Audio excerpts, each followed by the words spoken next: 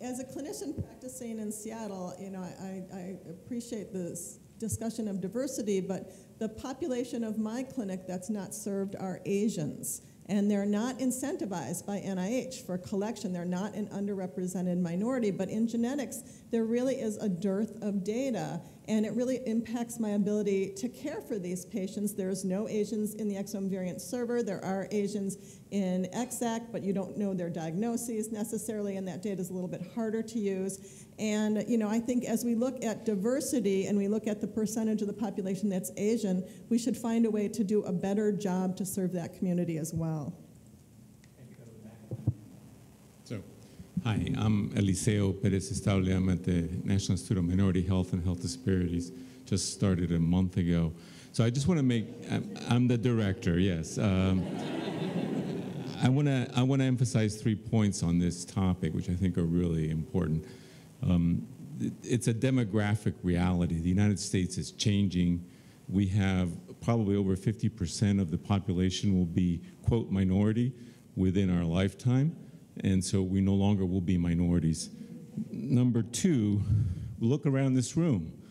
How many people of color are here?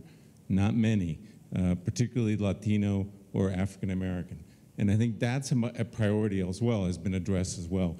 We do need more diverse workforce, and I think Bob is right. He implied.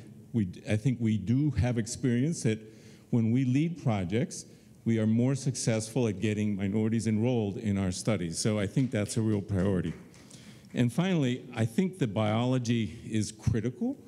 When we talk to populations, they're interested in this. They're interested in genetics. Yes, there's a fear about, Tuskegee and all the other stuff that's happened, but people want to know. They want to be on board. So there's no reason to exclude the populations on this aspect, Asians as well as Latinos and African Americans.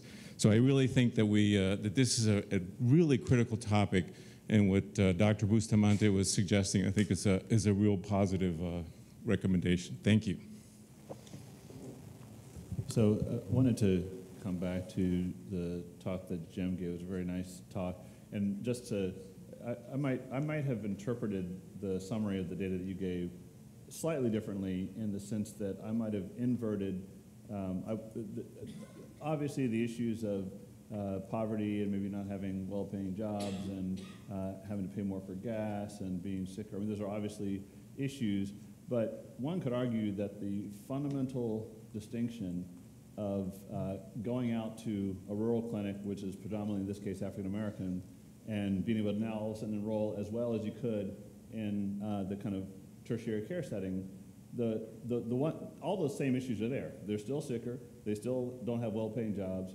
They still have to travel probably even farther. But the one distinction is probably trust.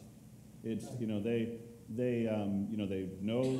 know their community health clinic. I'm sure that the doctor that's out there, they love that guy. And I know this from my own extended family and friends. I just know how this goes. So I think the trust thing is crucial. And it's not just about enrollment. It's about the ability to take actions. Because, the very fact that patients are sicker, and so if they're going to have variants that sort of dictate one line of care or another, sooner or later they're going to have to come into a tertiary care center to get either a referral or a procedure or what have you. So we have to kind of embrace that gorilla in the room. And, I hate to say it because I work in a largely majority place, which I love dearly, but it's a big issue. And I've heard people tell me, when people come to this imposing, whitewashed, luxurious looking place and they don't see anybody that looks like them, and maybe people aren't quite as friendly, they may not want to come back the second time, especially if their job, would be. So now the flip side is that the good news is that, building trust is doable. And yes, I totally buy, I'm with expanding the diverse workforce, but, trust can be forged. It doesn't necessarily matter. There has to be sort of a willingness and kind of an investment in the health center to kind of say, we're really going to take the extra mile to reach these patients, and it can happen.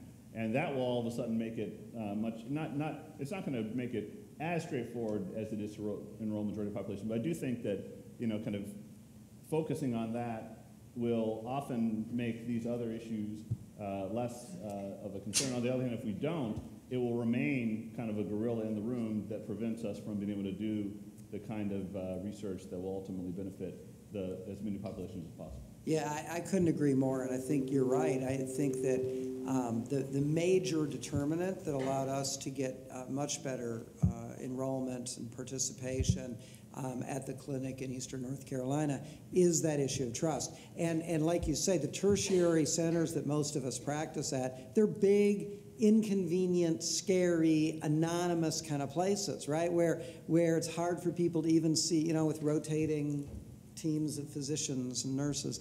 But what that means is that we're going to make the most inroads in those places where the trust is more easily built. I don't think we're going to change the culture of our giant tertiary centers real quickly, but we can go to these more community-based places. It's just that, like I mentioned, there are particular obstacles to working with the community-based places because everything from IRBs to their workflow and their workload are challenges. But we got to do it because I think that's where we can most easily build trust.